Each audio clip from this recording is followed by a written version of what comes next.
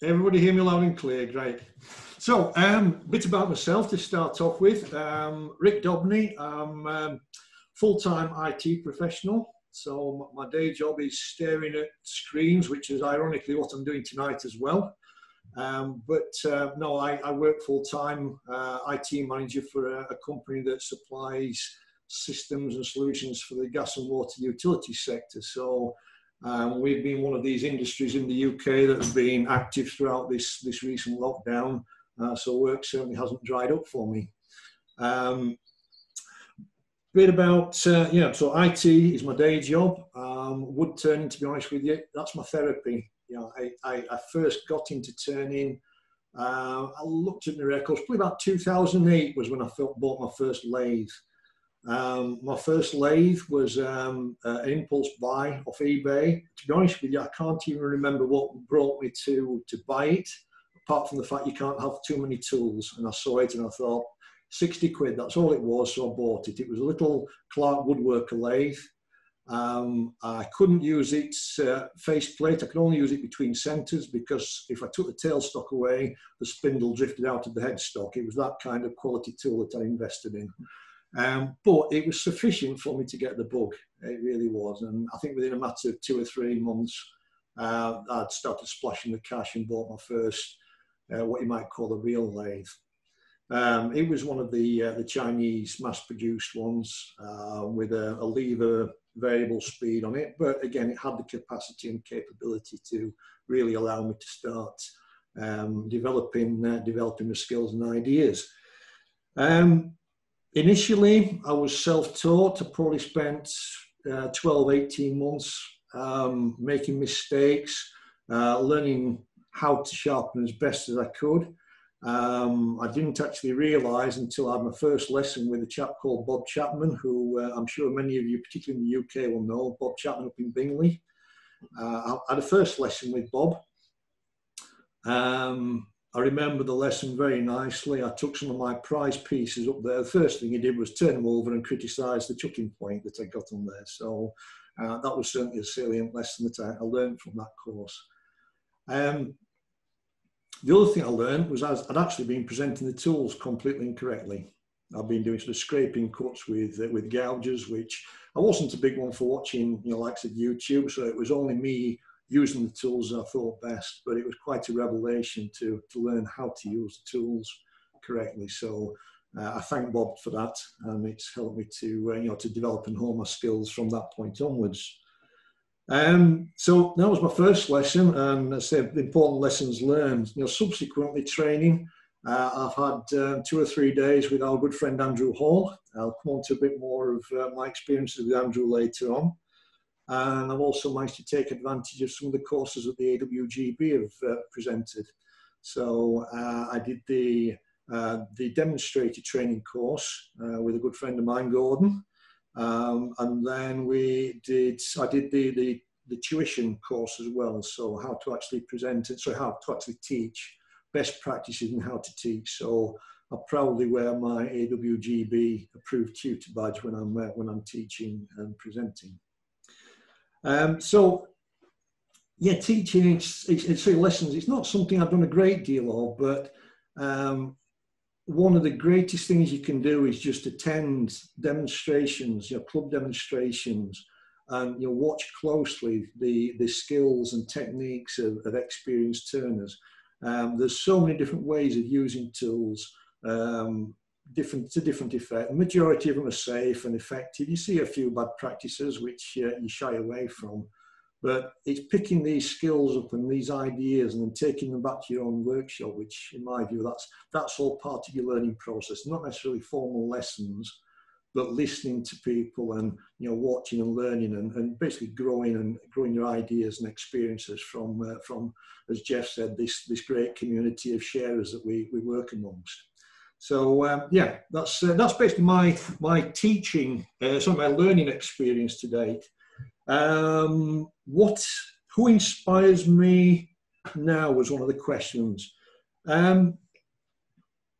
I wouldn't say I've got any one particular turner that I would say inspires me as such. I think there's so much inspiration that we see, whether it's on individual turners' websites, or just trawling through the images that we can see on the internet, do any search for classic forms or ceramics or natural forms, forms in nature. There's so much inspiration out there which we can take on board, and just create your own little gallery of ideas and inspiration. So when you're coming for some ideas to incorporate into your work, you've got a library there ahead of you that you can just draw on.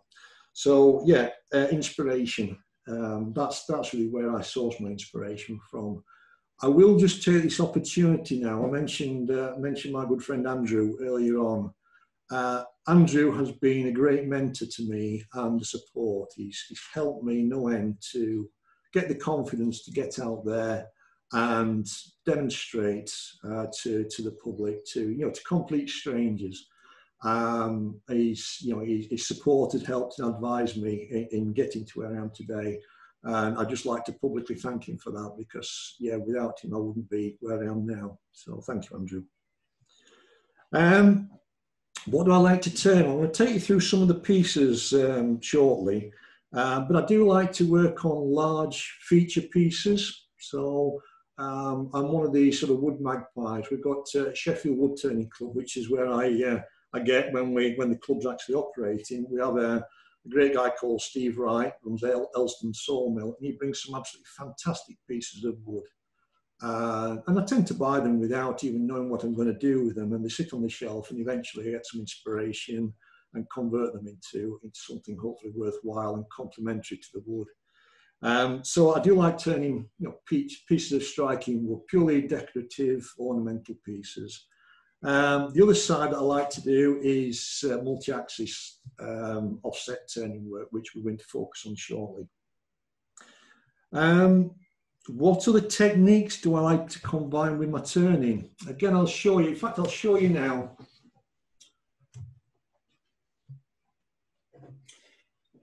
This is you'll see it. I'll show you on the big picture. But this is a piece that I make where I'm actually incorporating turned aluminium. So I'm turning aluminium on the wood lathe and then making a 3-part goblet. All using wood turning tools on the wood lathe. I think you can get some very nice striking effects, great finish, very durable finish using aluminium. I've also used it on this box, so a beaded coloured box with an aluminium finial. So it's quite a nice asset to your turning, so you can add handles, finials, stems as you see. It's quite workable, so that makes quite a nice addition to your project. Okay, do I convert my own timber or buy blanks and boards? I do a bit of all sorts. As I mentioned earlier on, Steve Wright, who visits Sheffield Club, brings all sorts of both pre-cut blanks and board materials. So there's some lovely timbers that he finds. He makes out that it's too good for turners, but no, he does bring us some lovely wood. So being the magpie I am, I tend to stash things away. I've got a garage full of wood. I'm actually just in the middle of installing a new wood store down the bottom of the garden. So that will be a wood store and wood preparation area. I've got 2 pallets of wood further down the garden that are tarpaulined over because the old wood store was knocked down for my wife's greenhouse. So we're in a bit of a state of moving things around. So I can't really take you for a tour around the wood, but take it as read. There's lots of it in various states, from nicely machined blanks right down to rough logs that have just been sealed, awaiting preparation. One point I would make on that, I'm looking to actually do a chainsaw course. I don't currently have a chainsaw, and my wife quite rightly says, you're not having a chainsaw till you know how to use it. So I have promised I will go on a training course, learn how to handle the tool correctly, get the correct PPE, and then I've got a great pile of wood to get stuck into to get it all prepared up. But I do see people using chainsaws with a pair of shorts and flip-flops and things like that, and it makes your blood curdle when you see it. So health and safety is always paramount in that respect. So I will follow my wife's sage advice there. which is your favourite lathe and why? I'll just turn my laptop slightly. There's my lathe. I'll show you around, we'll have a proper look around the workshop, but I was very fortunate. I was able some time ago to buy the 2436 one-way. It's an absolutely fantastic piece of equipment. Power through over the bed. I can turn off the end of the bed for the larger pieces. It's beautifully smooth. It does everything I could possibly want of it.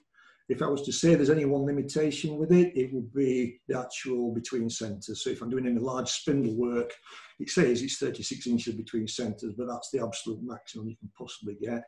In those situations, you have to use a bit of intelligence and design. I did some 6-foot spindles for a child's cot a few months ago, and I ended up turning them with tenons, mortises, and joined 3 sections together and made a glued up spindle, 6 foot tall. But if you use a little bit of thought process, you can always adapt and get yourself around these limitations.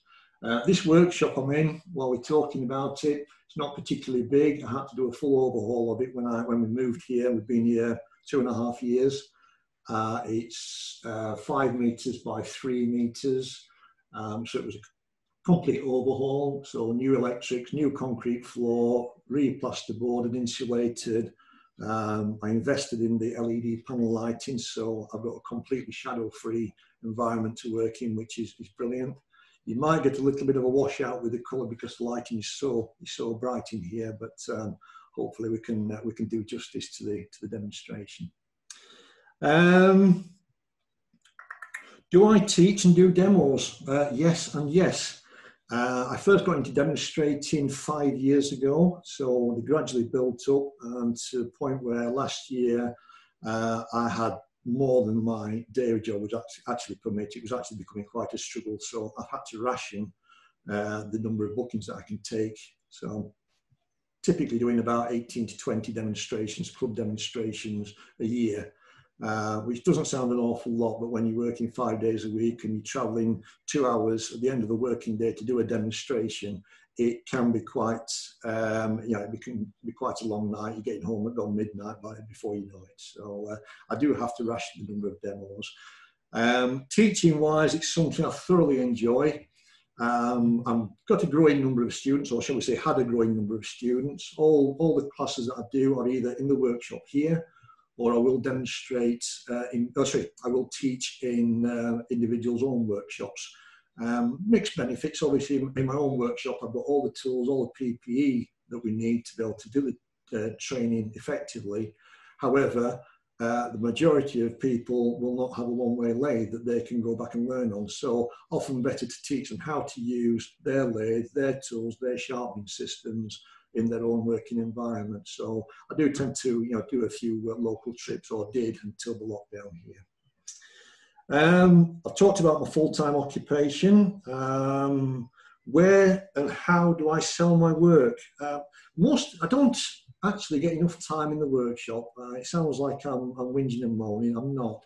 I really wish I had more time in the workshop to actually make things. I do quite a few commissions, so it's something I do enjoy because you get quite a few ad hoc requests coming through and they tax you. Believe you me, I've had some very strange requests come through, some which I'm not going to air in public, but yeah, very interesting. Everything from chess pieces, replica chess pieces. I had a stand for an African tribal mask was one that I was asked to do. I've done little spindles, matching spindles for a vintage writing box. I had a guy who built his own timber framed house, wanted some light fittings making. So it's such a variety, so mixtures of individual one-off pieces and copy turning as well. So copy turning, I'm not a production turner, far from it. I don't have the time for that, but it can be quite a challenge to do short runs, 10, 15 of a certain item for jobs that typically a production turner, it's too small for them to take on as a copy process. Final question on the list before I give you a quick tour through the pieces is, where would you like your turning to go in the future? Absolutely would like to reduce the IT day job. I currently work 5 days. If we could get that down to 3 days a week and fill 2 days a week with tuition, I would love that. I get such a buzz out of teaching people, and there is a demand out there. It comes to me without me even advertising. So I know the demand is there, the business is there. It's just balancing the accounts at home to make that come to fruition. But that's certainly something I'm aspiring to. I've got a few ideas which I want to share with you very shortly. Other areas that I want to just hone. You know the principles behind turning, but honing your skills, it's all about time on the lathe. And as I said, I really just don't get enough time to really polish some of the techniques that I would like to develop. Is there any particular questions, Pat, that's popped up now that I answered before I give you a quick tour of the pieces that I've got on display? Yes, please, Rick. Just a quick note. There's people trying to get in, and I'm trying to let you in there, but I can't when you're coming in. Is your name as iPad? This is one of the reasons we would like people to change their names on their picture that's here. Like, I'm seeing people called iPad. If that's coming into the waiting room with issues like this, we're not going to let it in, okay? And I think that's understandable. There's people messaging me, their names aren't coming up in the waiting room. I'm seeing iPads and computers and things, and we're not letting them in. I've messages, if you can hear me through Facebook or whatever, I don't know what way it's working. Please put your name on it, we'll let you in. Sorry, Rick. Rick, aluminium, turning aluminium, what tools do you use, please? High-speed steel tools, just standard high-speed steel tools. The only thing I use in addition is I use molly slip cutting compound, and it just preserves the cutting edge on the tool. I can turn, for example, the stem on that goblet from a piece of 18mm bar stock. I can turn that down to a finish with one sharpening of the tool. So as long as you preserve the cutting edge, use a machine lubricant on the tool, you can use a standard high-speed steel tool, a standard grind, and it will do the job. A little bit of work about getting the presentation correct. But that's just part of the technique. I can't really go into that today, but that's part of the process. Okay, Rick, what glue do you use to glue the timber to the aluminium, please? I just use a medium CA glue. Okay. I made a mistake once of using Gorilla Glue and it blew out the sides. I made the right mess of it. So yeah, just a medium CA glue. Okay. Speed of rotation when cutting aluminium? Depends on the diameter of the stock, but typically I don't tend to use the gauges. I cut it to a point that's comfortable, so probably about 800. Okay. Right, there's a question about your lighting. We leave tech till the last, please. Any horror stories in relation to your students that you were kind of talking about different things or bringing their own tools and things? Any horror stories you'd care to share? No, not really. No, I think you obviously with any student, you're getting such a different range of ability in terms of ability to learn. I think that the main thing is it's just being so attentive, particularly with the absolute beginners. I would never do more than one student at a time because you have to be so attentive because any slight adjustment on the tool can result in a nasty catch. But no horror stories. I think the worst one is when you get a student that won't listen. That's the worst horror story because you're banging your head against a wall and you've just got so much danger all the time. So to me, that's the horror story of teaching, people who will not listen to you. Okay, Rick, that's all the questions for the moment. If you'd like to move on to the next stage when you're ready, please. Thank you very much. Right, we'll have a quick look now. I'm just going to swap cameras. I've got a tripod camera, so I'm going to show you some of the pieces and which will lead into the video. So about 5 minutes on the pieces and then to the video. Okay. Can you hear me still okay? Pat, can you hear me?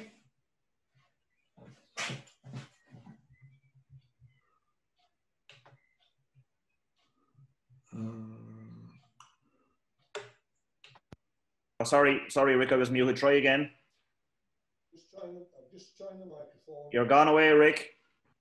Can you hear me? Now I can hear you. Just a bit closer to the mic if you can. Yeah, I just had to move back. I just had to switch microphone as well as camera. So, okay. Can you hear me okay? Yeah, that's good now, Rick. Thank you. Okay. So, I'll take you around the pieces. So, these are some of the larger feature pieces that I enjoy making. A nice piece of spalted ash. It's approximately 18 inches diameter. So yeah, lovely piece. I've got another piece similar to that one, but not enough display space to show that off. This particular piece down here, I'll hold it up to the camera a bit better. This is a piece of cherry. So it was intended initially to be a complete form, but the cherry was so cracked, I finished up carving through the cracks and actually making a feature of them. I then did a texture just using a burr, which partly burnt and partly textured the surface.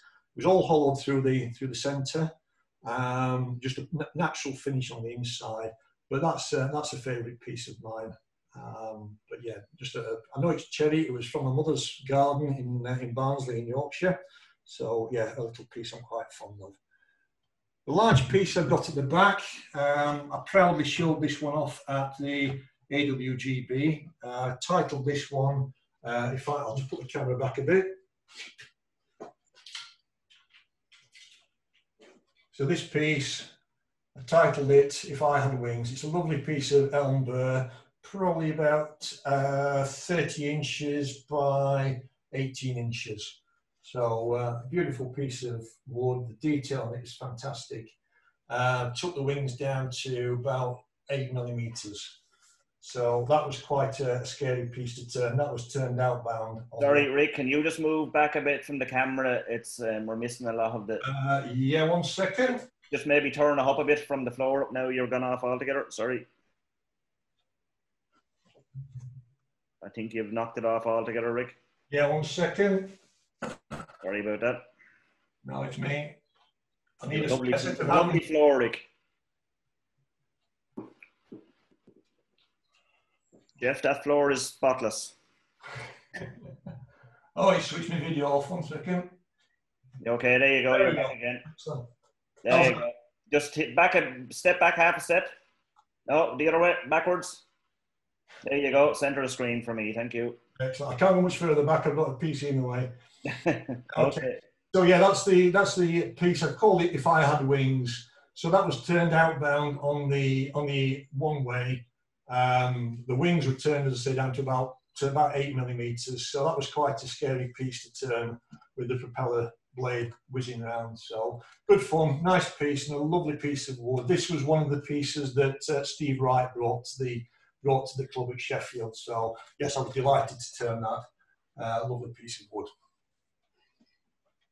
Okay, you've seen the small pieces of aluminium work, so I'll not spend time on those again. I'll just bring the camera back up. Some of my very first pieces I made, a little salt cellar. That was when I had my lesson with Bob Chapman. So one of my first taught pieces. A little two-part hollow form that I turned. So just disguised with the beading around the centre. But a nice little form, lovely piece of wood. And my first and only piece of fruit. So I turned an apple. That was actually from the same blank, so it's the same piece of wood. But just a nice little form that I did there. So moving on, and this is really the purpose of the demonstration today, the presentation, multi-axis work. So I've got a display of multi-axis work here. Start off showing you, this is a piece which I'll show you, you'll see this included on the video, but some of the multi-axis work that I do, it's really exploring how we can turn a piece on multiple dimensions rather than just the conventional approach that we would have if we were to turn a piece just on the faceplate. So typically what we do with faceplate work is we've got our blank, we have a sacrificial piece on the blank, and then we would fix... Sorry, Rick, sorry to interrupt you again. Just move the camera back a small bit. We're losing half of what you're showing there. Yeah. And just up a bit now, we can see your fridge. There you go, that's better. There we go, lovely. This is my beer fridge, that one, it's important. So yes, this, if we were turning this piece normally to do off-centered work as just a faceplate, that's the face piece. What we normally do is fix a sacrificial piece on the back, screw a screw chuck, sorry, a faceplate onto the back of it, and change our center of rotation by repositioning the faceplate. I'm going to show you the technique on the video, how I got around that. But what my technique does is allows me to turn on the face of the pieces, multiple faces, I can actually turn inside pieces, a bit left a bit, so turning multi-axes on pieces. This particular box has got 19 different centres of rotation on it. So just playing around, I'll show you the process for that very shortly. Another variation of that which I've got is just same process, but using a little airbrushing and design to give us some interesting effects. And that's again using the jig, turning the camera's working in reverse on to turn the camera. So just getting crescent shape patterns. So that's quite effective. Can you hear me still? Yep, can indeed. Yeah, so I just got something popping up saying my audio wasn't working. So no, just checking we're okay there, Pat. Thank you. So yeah, just getting nice crescent shape patterns into the workpiece. So you'll see that very shortly. Another piece which I enjoy demonstrating at clubs, a little bit of off-centre work. It's certainly just a fairly simple process, but it's a nice bit of straightforward spindle work with no special tools required. So yeah, that's the project which I've demonstrated at several clubs there. Okay, what I'll do, just one final piece to show you, and this is an idea which I'm just exploring at the moment. So it's turning triptychs, so it's three-piece form. So again, it's turned in the tool that I'm going to show you shortly, but it allows me to turn different patterns on different faces. This was purely breaking up. I don't know if you're too far from the mic or what. Is it the mic? Sorry. Yeah, it was breaking up, so maybe we need to get the mic closer. It's close to me. I did get a report up. How's that, Paul? Yeah, that sounds better. Yeah, okay, I'll keep shouting up. So this is the piece turned as one. So I use sacrificial pieces between the individual pieces of wood. It allows me to turn it as one piece within the jig that I'm going to show you. But I can also decorate on all faces of the piece. This was just one that I did actually at the Newark show a couple of years ago, just a bit of a trial piece, but just exploring different ideas. Okay, so I'm going to take this over now. Is there any questions before we do the video? The video is about 15 minutes, and then we should get about 15 minutes for any particular questions. Is there anything that wants asking before? Any questions before I go into the video? Rick, the large piece, could you give an indication of the speed that was turned at? Again, no, because I don't use, it was probably up to 1,000 or more.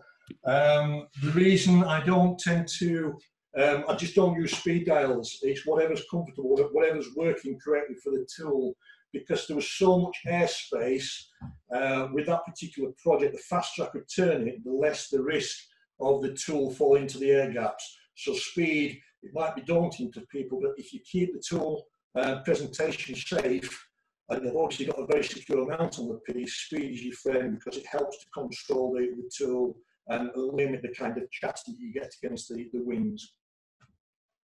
Okay.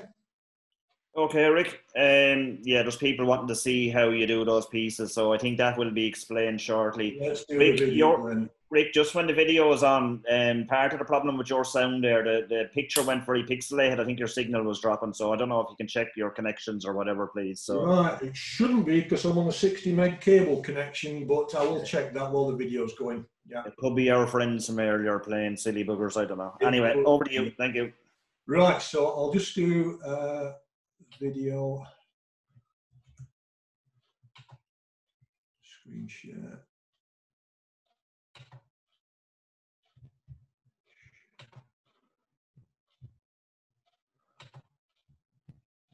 Okay, can you hear me still, Pat?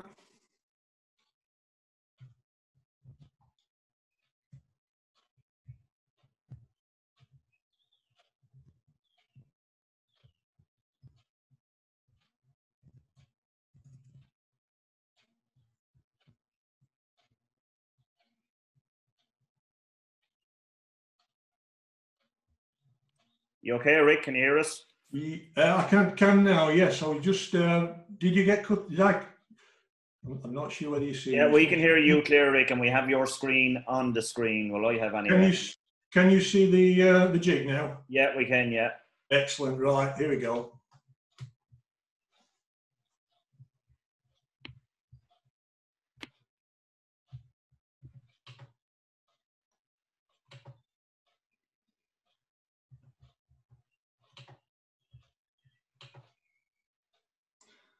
Rick, is there supposed to be sound with that? There is indeed, Pat, yes. I'll talk you through what we're doing. So this is the jig. I turned, to start the project, I just turned a square box, so a perfectly square box. The jig is mounted onto the spindle of the lathe, and it allows me to use the tailstock to set the absolute centre of the rotation. Now what I'm doing here is just using one of these little grip clamps, and what this does is make sure that the two jaws are gripping perfectly both top and bottom of the workpiece, so I'm getting a full square contact in the jaws. The ratchet strap tightens this up, make sure the jaws are perfectly tight, and I've then got daisy wheels on the back of the jig just to secure everything in place. So there we go. I took the loose end of the strap out of the way, and that gives me a nice secure hold of the workpiece in the jig. So what I'm going to do now is just mark up some arcs within the piece that I'm going to try and achieve. I'll just wait for me to catch up. I had to cut this video down, everybody, because it was initially about an hour and a half, 2 hours worth of recording. So you can see I've made some marks on the workpiece of where I'm looking to take the cut. So I've got a 1/2 inch saw beam long strong spindle gouge here. Point I'm making here is you have to be very careful with the presentation, the extension of the tool into the workpiece. If you allow the tool to drop in, clearly you run the risk of getting a very heavy catch as the workpiece comes round onto the tool. So the initial presentation of the tool is with the flute over at the 3 o'clock or 9 o'clock position. What we're going to do initially here is just turn a couple of V-cuts into the surface. Speed-wise, it's probably turning about 280 RPM. Doesn't sound fast, but it doesn't need to be fast. When I actually turned the box in the first place to get the square edges on the tenon joining to the lid, I was probably turning about 15 to 1800 RPM. Really turning the speed down for this, giving me the control. So I introduce the tool, get the initial bevel support, and then just slightly open the tool out, and that allows me to cut the V-shaped profile into the workpiece. Okay, so I'll just do this, take a couple of passes at that. It just tidies the bottom of the profile. Sometimes you get a little bit of grain at the bottom which needs carefully removing. But all the grip, the strength in my hold, it's holding the tool very securely between my thumb, my fingers and the tool rest, so I can control to micromillimeters just how much extension of that tool there is into the workpiece. As I said earlier on, the last thing I wanted to do is slip.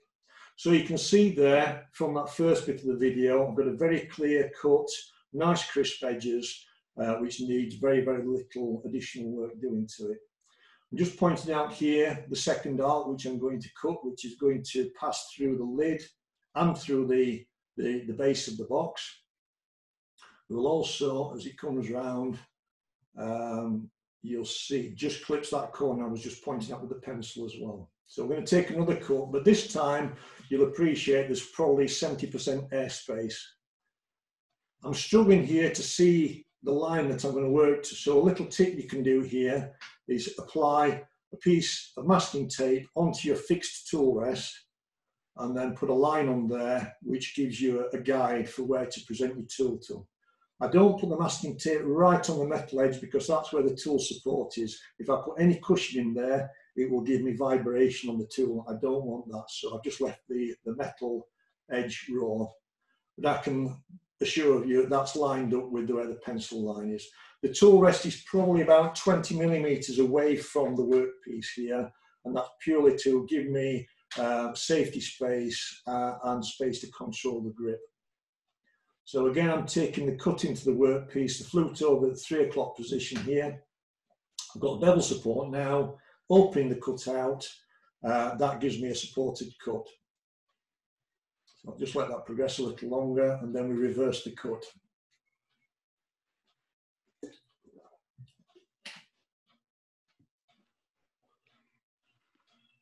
This cut is a little more gentle because of the amount of airspace. If I put too much pressure in here, the tool will drop into those voids and it will get a very heavy cut. At the very least, you tend to get sort of chatter marks on the entry cut because the tool's actually bouncing into the workpiece. So it's all about an important strong hold of the tool to stop any dropping into the air spaces. So we cut in the right hand side of the V cut.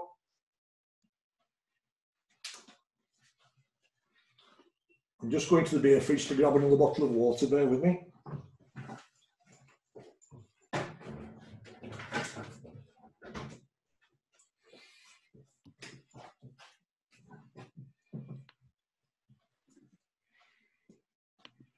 So we're basically taking 2 passes, come down one side, move over to the right hand side of the V cut and then switch back, just so we've got a nice crisp profile to the cut.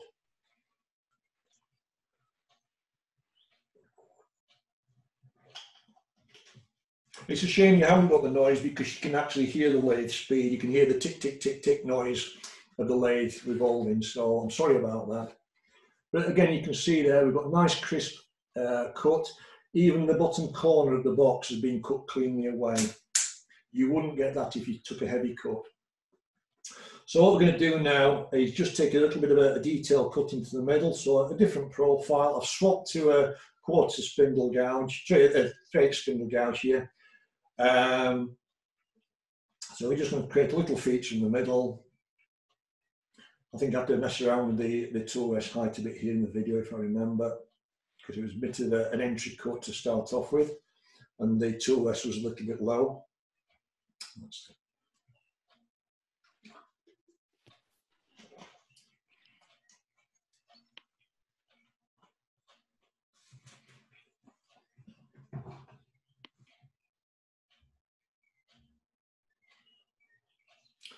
I'm sorry why, I don't understand why we're not getting the audio on this, because it did play okay last time I tried it, but not too worried. So I'm just turning in a detailed form there, so a bit of I suppose you might call it a bead shape in the centre with a hollow point in it, just return a bit of a decorative profile. All the time, I put the longer tool rest in there for the more observant. You might remember I started with a short tool rest at the start of the video.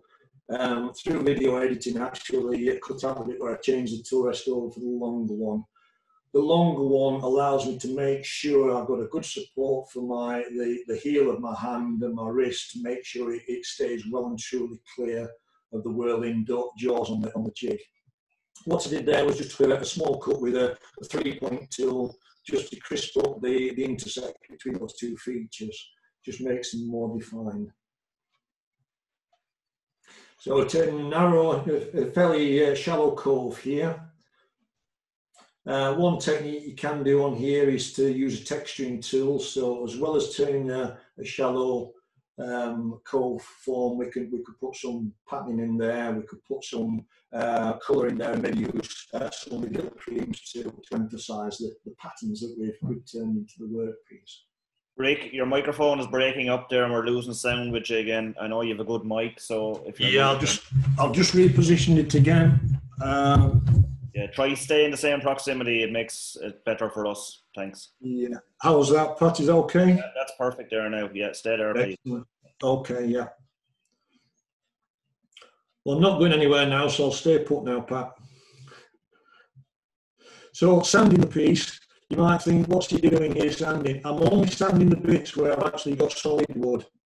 I'm not sanding where there are any air gaps. If I go near the air gaps, I'm going to get knuckle rash. So I'm making sure I'm only coming into contact with solid wood while the wood's spinning. I'll stop the lathe shortly and just show you how I sand the other areas. It's very straightforward. When I'm going off the edge, I can't sand that, so simply just use a bit of 240 grit and just tidy up any very minor tool marks or any little bits of grain tear out that there might be. But by holding it in the jig, it makes things so much easier to work on. So, where are we? We're about 10 minutes into the video. There's a cut in here shortly.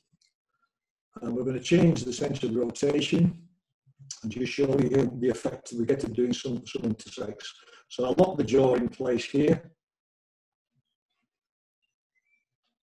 And what I've done now is change the centre of rotation. You can see the bit that's spinning now.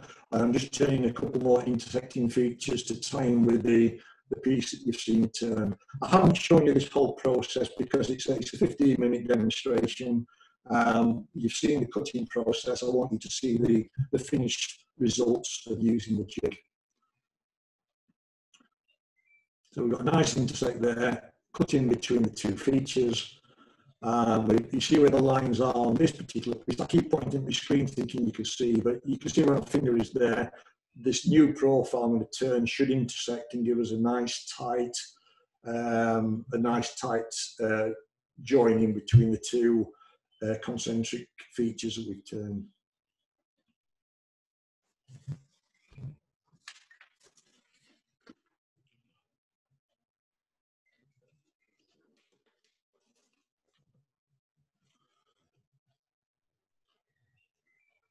So this particular technique, as you saw on the box with the 19 centres on it, it's down to your imagination what you want to do with it. You can basically set the rotations, you can move them marginally. It's quite a bit of fun. I pass that box around and ask people to just try and work out how many centres there are on the box. And you'd be surprised how many guesses you get because some can be quite marginal. Here I've just swapped over to a quarter ball gouge. Just to turn this hollow. This hollow is actually going off the edge of the box as well, so it's not an easy cut to turn without getting the catch, particularly at low speed. And again, this is an illustration of I can't sand with the lathe in rotation. I have to sand by hand. The box that I showed you earlier on with the 19 centres on it, so much of the time spent on that piece was actually spent hand sanding, as you see now. Sorry, Rick, can you just move that mic again if you've moved yourself to... Just... I haven't, no, I'm still pointing at it, Pat. Okay, well, you just speak a little bit louder, it seems to help, please. Sorry, it's just breaking up there as well. Okay, so. I think there's a gain adjust on it as well, but I don't want to mess around with it too much and wreck everything. So this piece I'll show you on the camera now. This is a piece I did quite early on. It's actually my mother-in-law's. I did it for her as a present.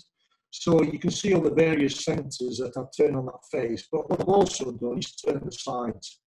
So using this jig, it allows me to actually work the sides of the piece, as you can see demonstrated there.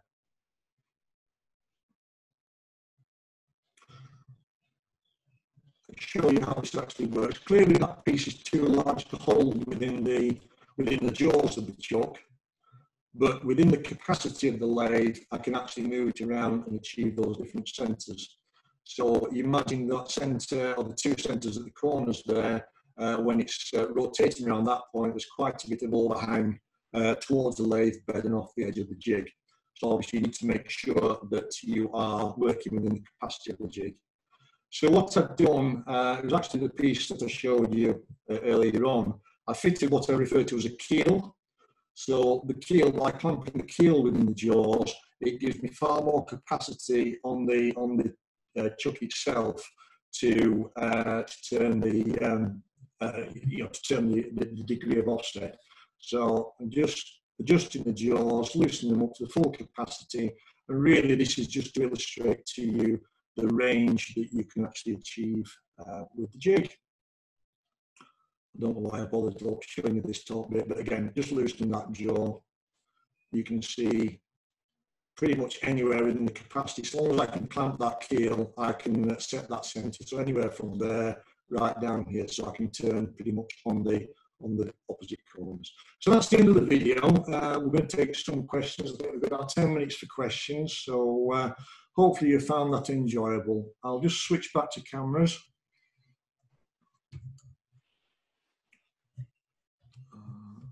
Return to meeting. Stop sharing. Okay. Are there any pieces that anybody would like to see while I've got the camera in place on the work pieces? There's no questions on those. As you can imagine, the jig is the main topic. So when you're ready, yeah. I think we'll condense this. Okay. Because... Well, what I'll do is I'll just bring this down here. I'll place it down here. I can talk to the mic. I've got two jigs. The larger one, which is the one you saw demonstrated, and here is a smaller version that I use on my demonstrations that I do around the club. So I'll give you a quick talk through the anatomy of it. The jig is made out of high density polyethylene. As I mentioned at the start of the presentation, I work for gas and water utilities business, and HDPE is one of the materials that we use for quite a few of the fabrications. So you can buy the material privately, it's not a problem to buy. There's probably about £60 worth of polyethylene in this particular size jig. So the piece itself, I turned a recess in the back. I've set a faceplate into that recess, and then that's bolted through. There's 4 securing bolts. The recess stops any lateral movement of the jig. The bolts are purely there to secure the faceplate into the recess. And you can see the locked off inside in recess bolt holes, and I use the nylock locking nuts, and there's a washer behind them to make sure I've got a good secure hold.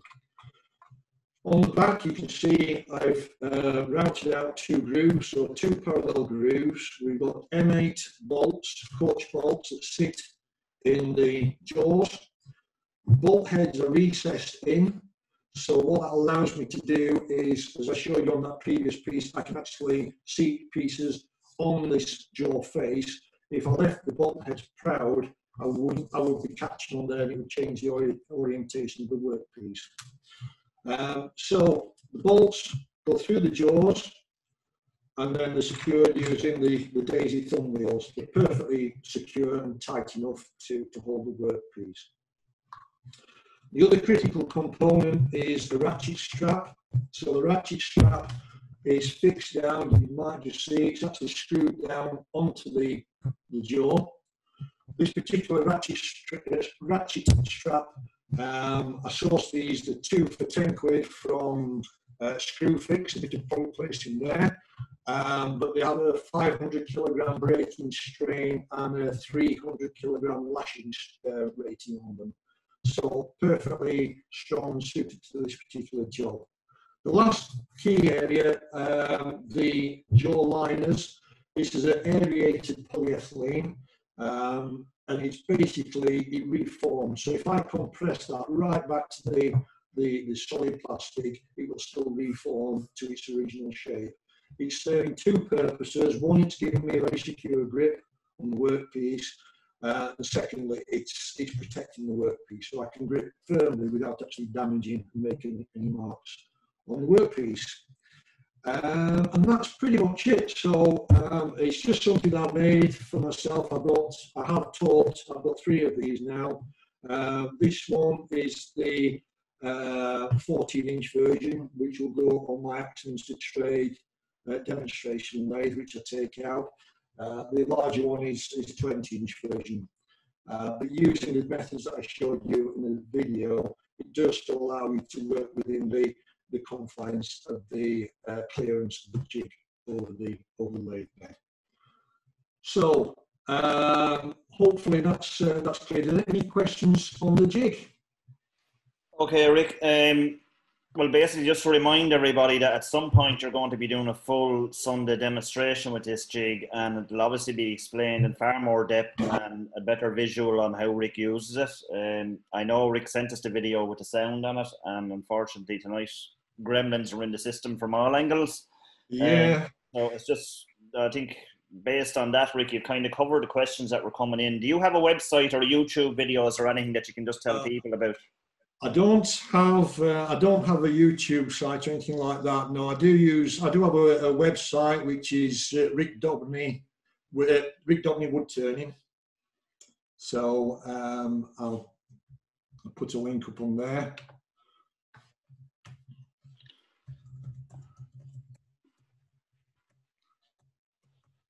There's my site. So if you have a look on there, you'll see some pictures of my work. It looks okay, but it's a little bit out of date. You'll see some of the pieces that I've shown you tonight. There's a few of the multi-axis pieces that have been done on the jig, but I do actually need to update it with some fresh pieces. To be honest with you, my time has been so precious of late. It's been difficult. So. But yes, there's some good illustrations on there. There's also, you'll see the demonstrations, the club demonstrations that I've had over previous years and have booked through for next year and into 2022. I've actually got some bookings now, so a very busy diary that I've got at present. Yeah, well, we really appreciate taking the time to do this, Rick. And as I said, it'll be a few weeks before Rick has the opportunity to do the Sunday demo at his discretion, so we will keep you informed. And maybe, Rick, prior to your demo, if you would just have the names of the materials and that used, that, you know, we can just click them in, send them to me or Paul. We'll put them into the chat box and people can work from there. Maybe you could suggest alternative materials that people can't avail of, and obviously the biggest factor with that jig of yours is safety all around that, which I know that you talk about in your demonstrations. I've seen you doing it, so it's very well done. I mean, one point I have made, people have copied this. I did actually consider patenting it, but I spoke to a patent advisor and he basically said to me, unless I got £10,000 to potentially blow, he said, don't go there. He said, just enjoy using it and demonstrating it. So that's what I do. Some people have copied it and had a go at making it themselves. One person who, I don't remember who he was, but he screwed a faceplate onto the back of a piece of plastic just using some wood screws. And to me, that's just suicidal because it will inevitably work loose very quickly. It's a yielding plastic. It does absorb vibration, but it certainly is not designed to be held in that kind of manner and spun around at any speed. So if you do, anybody watching the video tonight, if you're interested in making one, do so, but don't cut corners would be my advice. Yeah, and maybe wait until Rick goes more in depth to it in the Sunday demo before you would attempt something like this, because the usual story with these things is when somebody is very familiar with using it and good at it, they make it look easy. And that is a difficult thing that Rick is turning there with. Once you're off center at all, and he has different, I'm sure Rick will say more about the weights and things, counterbalances and all sorts in his demonstration. But yeah, Rick, really appreciate your time on that because I know you were busy and we're heading up to 9:30. Just one last question, Rick, your LED lights, please. Yes, LED lights. I'll just swap camera over again. Okay, so the lighting, I've got 6 LED panel lights. They are the 600mm square ones, and I just position them around the workshop.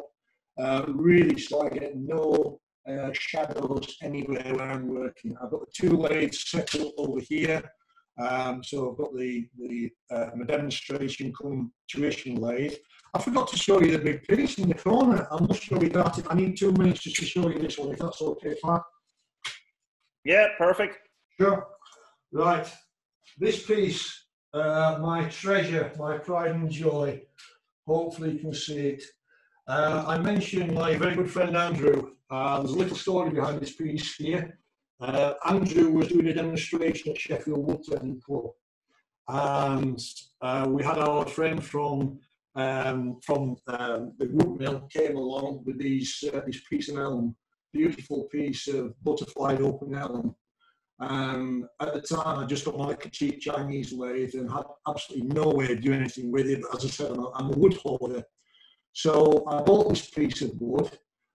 Andrew called me at the end of the night and he said, you know, if you hadn't bought that, he said, I'd had that.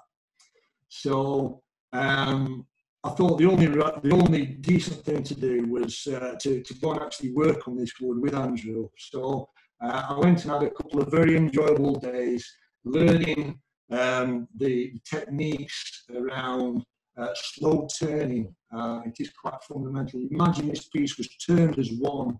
Its dimensions probably about 3 foot by 2 foot. It was turned as one piece outboard on the one-way lathe.